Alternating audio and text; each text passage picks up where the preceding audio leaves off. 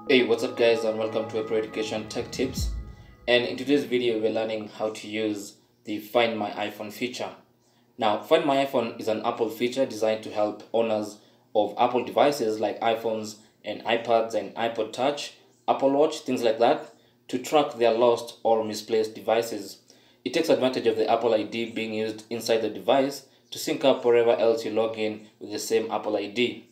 So before you can use the Find My iPhone feature, make sure it's turned on your device. If you're using an iPhone like me, just go to your iPhone and tap on Settings. Then on the Settings page at the top, tap on your Apple ID and then tap on iCloud. And then under Apps using iCloud, look for Find My iPhone and tap on it. And make sure that button up there is selected. There's another small option down below there that lets you allow your phone to send its location to Apple when the battery is critically low. This is useful in case your phone is probably lost somewhere and you're afraid it's going to run out of battery, which then means you cannot be able to use the Find My iPhone feature. So when the battery is critically low, it's going to send its latest location to Apple, and you can, log on to iCloud on another device and know where your phone is or where it was last seen before it went off. Anyway, back to the Find My iPhone feature. So that's turned on. So now, in case you lose your iPhone or misplace it somewhere, all you need to do is go to iCloud. You can use any browser on any device. For instance, I'm using Google Chrome on a Windows device. So all I need to do is go to iCloud and sign into my account with the same Apple ID as the one I'm signed in on the device. Click on Find iPhone. So it's going to take me to the Find page where you'll see a map and all your Apple devices located on that map. Now, since I only have an iPhone, it's going to show me my iPhone on a map, and you can use these two buttons to zoom in or out so that you can be able to see the map clearly and see exactly where your phone is. And if you have any other device, Apple device that you want to find, you can simply use this drop down menu. But since, like I said, I only have the iPhone, that's all it's going to show. So now, once you see your phone on a map, you can decide what to do depending on where your phone is. For instance, it seems like my phone is in my house. So one thing I can do is, on the right here in this little box, there are three options. The first option is to play a sound. So if your phone is lost in your house or in your car or somewhere you can access, only that you don't know where you placed it, you can use this feature to make the phone vibrate and ring in the highest or the loudest volume possible. So once you just click on that, give it a few seconds, and the iPhone will start ringing in the highest sound possible.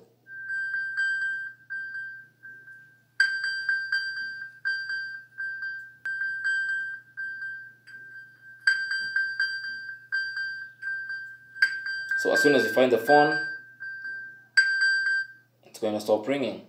So that should be very convenient in case you just misplaced your phone somewhere in your car or in your house.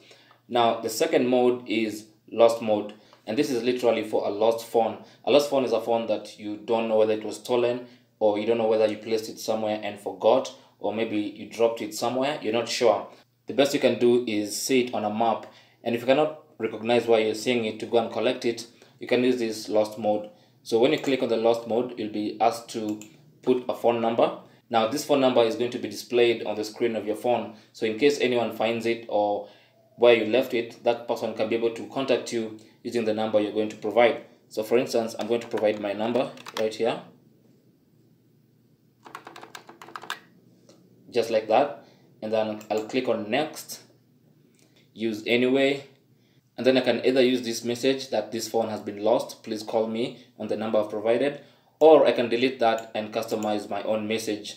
And then I'll click on done. And then the phone will be put into lost mode. So in case anyone picks up the phone, right now, all they're going to see on the screen is that the phone is lost, and the number to call to find the owner of the phone is right there on the screen. So this is what anyone will see as soon as they, come across your phone anywhere. And then the last option is to erase iPhone. So once you initiate this, all the data in your phone will be erased. So if you have very sensitive information on your iPhone and you're very afraid that it might land in the wrong hands and someone might access and use that information, you can choose to have iCloud delete everything on your lost iPhone remotely. So just click on erase iPhone and then confirm that you want to erase. And then iCloud, as soon as the phone connects to internet, everything on your iPhone is going to be deleted all your iCloud account, your Apple ID, all your photos, everything is going to be deleted on the iPhone. It's basically going to be reset to factory settings. And before you choose this option, it's important to know that once you do this, there's no going back. You'll no longer be able to use the two other options because your device will no longer have your iCloud account on it, which also means someone else can actually use their iPhone at this point.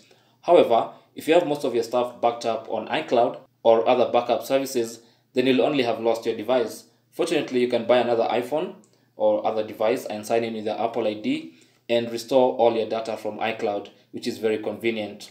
Although you should still report your stolen iPhone to the authorities using your device's serial number or IMEI number.